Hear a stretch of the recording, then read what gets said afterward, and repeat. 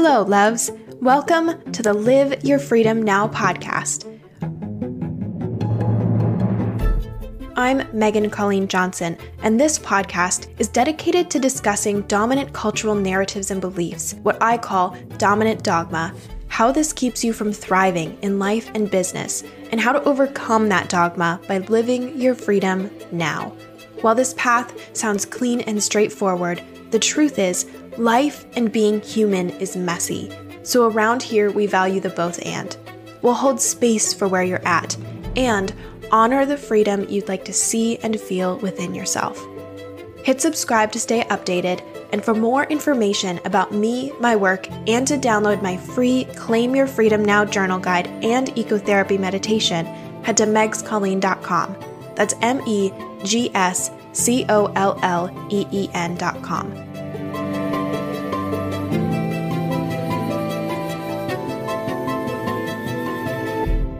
Episode 36. To stay connected, you must be on social media. Hello, free thinker. Today I am writing to you from my dining room table in Washington, D.C. The weather outside has taken a swift turn towards fall, so a chilly breeze is making its way through my space. I have a lovely, fresh cup of coffee on my left. Grad school books are once again scattered across the surface in front of me, and some lovely golden fresh flowers are on the windowsill off to my right. I feel content, and I also feel tired from a less than ideal night's sleep. As I take a moment to pause and notice my inner and outer worlds, I encourage you to do the same. Notice the colors within your world, the objects around you, where the light hits, and where shadows fall. Notice the textures of what is holding you and what is around you. Notice how your body feels in your chair today, how your heart feels, and if there are any tender or tense spaces in your being. Not judging what you see and are experiencing, simply noticing it, allowing it, honoring it with your brief attention and presence. This is a practice of freedom that you can utilize at any time. A practice to attune to your space and come home to your power.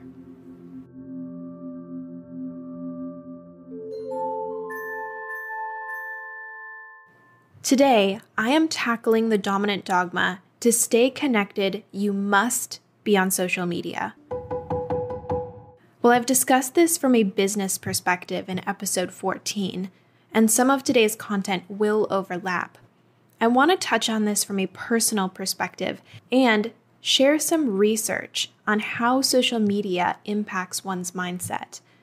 I'm going to briefly share why this dominant dogma exists, the freedom on the other side, and, pending you still want to opt in, offer one research-based tip to use social media with a positive outcome. Finally, I'm going to wrap up today's episode with a personal update and share what you can expect on the pod over the next 2 months. Spoiler, I'm mirroring today's freedom on the other side by taking a bit of a social and podcast pause. Let's dive in. First off, as I shared in episode 14, I think it's important to point out distinctions between social media and other spaces where one can share content online. Merriam-Webster defines social media as forms of electronic communication, such as websites for social networking and microblogging, through which users create online communities to share information, ideas, personal messages, and other content, such as videos. This in mind, the top 3 popular social media platforms in 2022 are Facebook, Instagram, and TikTok. These platforms are typically designed as quote-unquote free spaces where companies can make you their product. They gather your information and usage patterns in order to target you with relevant advertisements for their clients. As they get to know you, their algorithms adjust to your behavior with the goal of essentially hypnotizing you into staying on their platforms, experiencing FOMO, and then purchasing their clients' products so they make money. That is the dark side of why these platforms are typically free. There are also social media platforms such as Mighty Networks, Circle.so, and Patreon, among others, that function using a membership model where individuals or businesses pay to create their own private social media network. Then you as the user typically pay that individual or business on a subscription or membership basis to be part of their niche platform. This model tends to be less invasive and can offer respite from the downward spiral that has resulted from the free social media business model. Either way, most humans engage on these platforms for 2 key reasons. 1, they are a business, and they are using these platforms as a branch of their marketing strategy. 2, they are seeking to stay connected and develop relationships with other humans. While doing my research on this topic in early 2022, I, ironically, posted a poll on my Instagram asking how social media causes folks to feel. One response in particular seemed to sum it up well. Quote, "Social media takes up way too much time. It feels like it's zapping me of viable energy and life force." End quote. This sensation many of us experience is not only a feeling. It's backed up by research. An article in the Canadian Journal of Behavioral Science states that, quote, "The average social media user spends more time on Facebook, Snapchat, Instagram, YouTube, and other social media platforms than they do eating, drinking, socializing, or personal grooming. Over an average lifetime, social media users will spend approximately 5 years and 4 months on social media." End quote. It's no wonder we feel like social media is zapping us of our life force. It's literally taking up years of our lives. The internalized dominant dogma that states you must use social media to connect with others uses a similar tactic as the social media creators themselves, modifying your behavior by making you feel like you're missing out. But life does not have to look like this. You don't have to buy into this illusion. You are not missing out. Cultivating deep relationships offline is possible. And developing meaning in your day-to-day does not require social media. And that leads us to the freedom on the other side of this dominant dogma, the freedom of choice. The fact is, you do not need social media to cultivate connections if you don't want it. And if you do want to use social media, that's okay too. It's truly your choice. Connection and relationship are core parts of our animalistic selves. The key is determining when and where you best develop connections and relationships, and doing that. If you do desire to stay on social media, keep in mind that it's also your choice on how you desire to engage. What are your boundaries? How long are you going to spend on socials each day? Are you going to actively engage, comment, and connect with others, or passively consume what the algorithm feeds you? In the article mentioned previously, they discuss research results that show simply engaging on social media does not impact well-being. It's how one spends that time. The article shares the difference in well-being between passive social media users versus active social media users.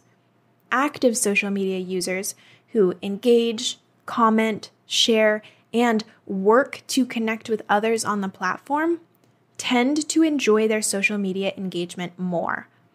On the other hand, passive social media users, those who scroll, watch videos, and view stories without any engagement or communication with others, tend to experience greater levels of FOMO, envy, and loneliness. It's how you engage that matters. It's your choice to claim personal freedom. This leads me to the research-based tip to engage on social media with a positive outcome.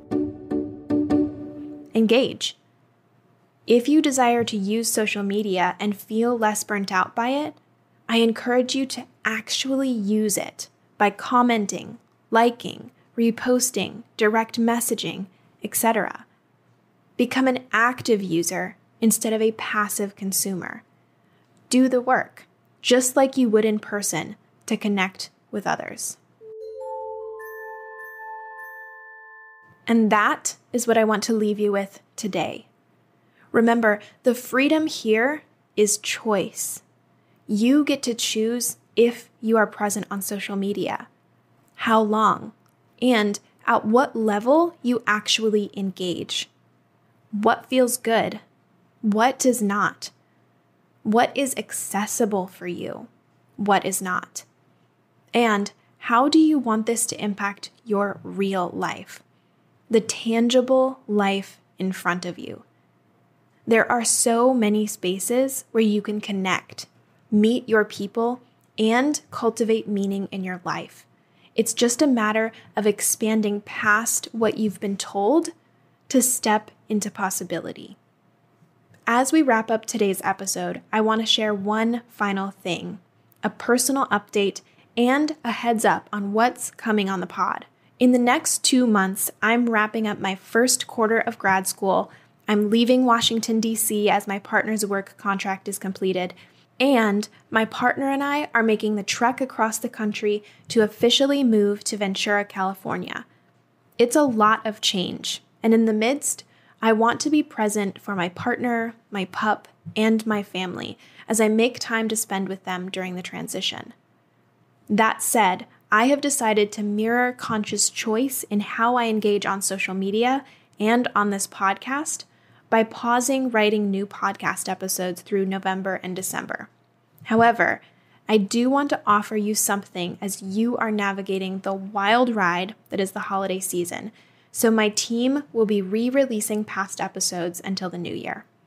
These episodes have been chosen based on the analytics of top played releases, so keep an eye out for your favorite episodes making their way back into your ears.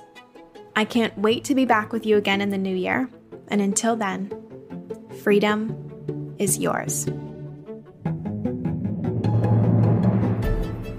Thank you for joining me for another Live Your Freedom Now podcast episode.